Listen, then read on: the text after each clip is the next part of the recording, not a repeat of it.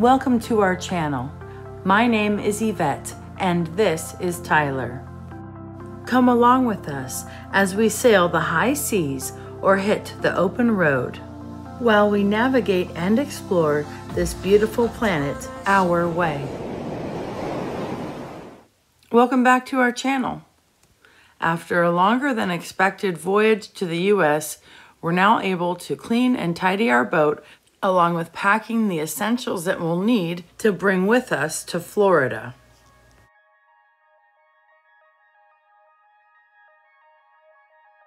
So we loaded up the rental car with all of our stuff and hit the road. We had to drive down to St. Augustine, where the RV was being kept in a storage facility, to rent an Airbnb, do some repairs, and make it back within a week in order to move the boat from the marina to the haul-out location.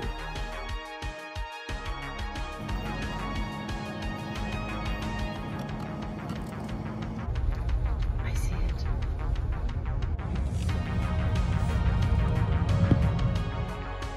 Goldilocks, we made it!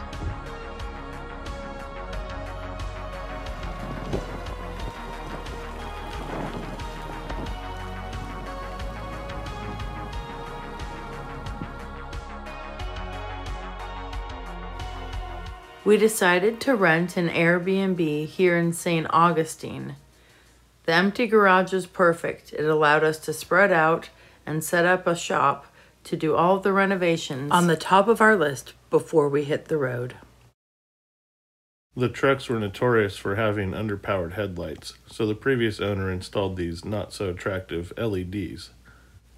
We wanted more of an OEM look, so we ordered new headlight lenses and also LED headlights. It's a pretty straightforward swap. While I had it apart, I did some paint touch-up work and wiring and also swapped out the park lights. The finished product is on the top.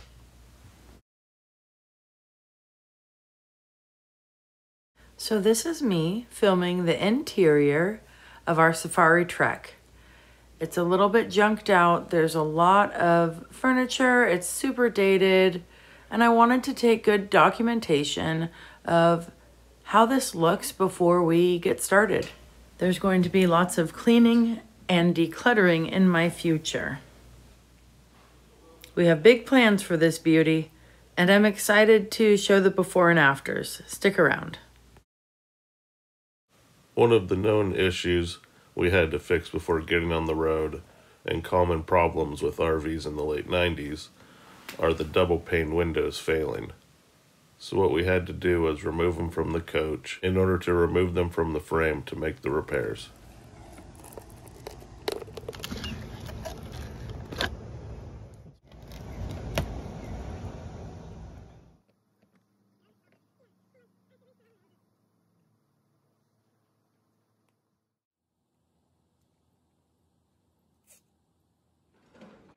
Once the window's removed from the RV, you have to open up the frame and gently take it off to gain access to the window.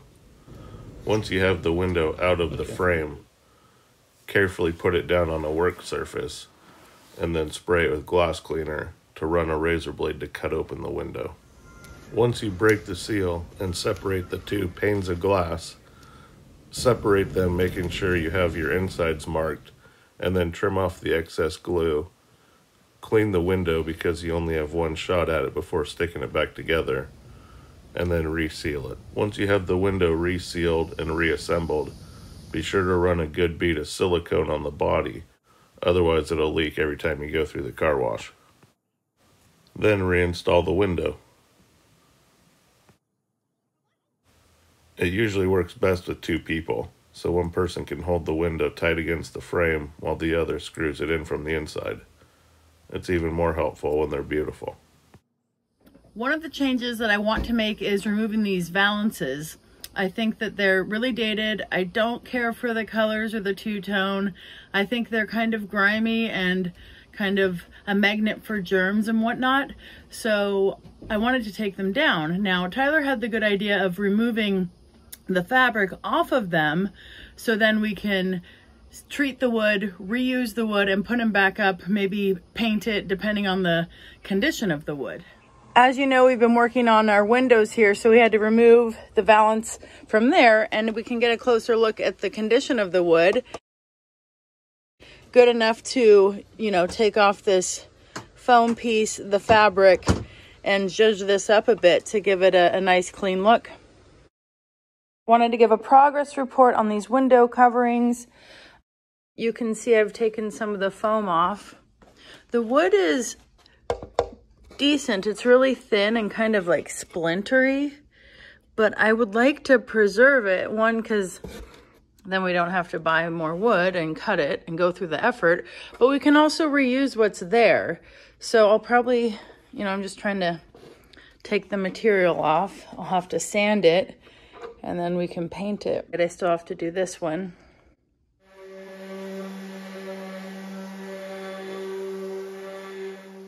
One big advantage to motor work on the RV versus the boat is you have all the room in the world to access the motor, which is a pleasant change. Here we are just doing new spark plugs, new spark plug wires, new distributor cap, and rotor. When we bought the RV, it came with a really dated system for stereo and backup camera. So I took the dashboard apart, reconfigured the holes, and added a new in-dash unit that was all-in-one for stereo and backup. So Tyler's replacing the backup camera and the camera that came out.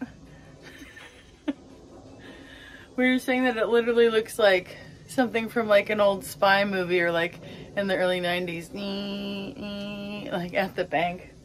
Not so incognito, but the new camera will be really nice. So this is in our bathroom here, the back of the bus, and there's the spot where the camera's gonna go. And this is the exterior right up here above our bears. That's the little hole that Tyler's working in to add the new camera, which will be nice for backing up, especially if I'm driving. Early morning drop off. We're getting new shoes. Put on Miss Goldilocks here. Tyler ordered the tires here and they're gonna be replacing them. Okay, Captain and I are on the move. We are leaving Jacksonville, Florida, and we're heading to Charleston, South Carolina, heading to a RV campground to spend our first night here in Goldilocks on our way to Virginia. So we're very excited to, for one, this is my first time being in here sitting as a co-captain, co-pilot, and yeah, it's fun. I'll give you guys a view, but it's like nose to the road, big windows, bright and sunny, and very comfortable, very excited.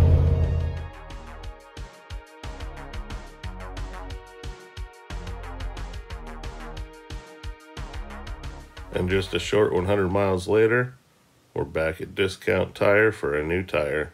One of our inner dually tires had blown out, but luckily they were able to get a new tire installed and get us back on the road.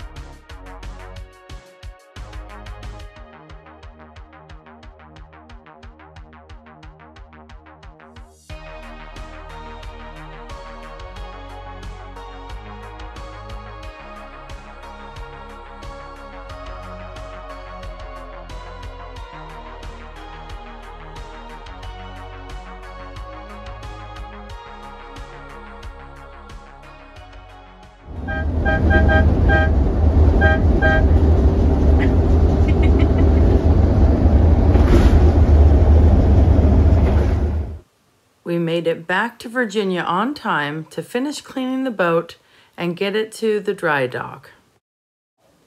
In order to make it to the marina, we had to cross under the Hampton Roads Bridge Tunnel. Now this tunnel goes underwater, which was a first for me. This bridge tunnel goes 60 feet underneath the water to make it to the other side. Pretty impressive engineering if you ask me.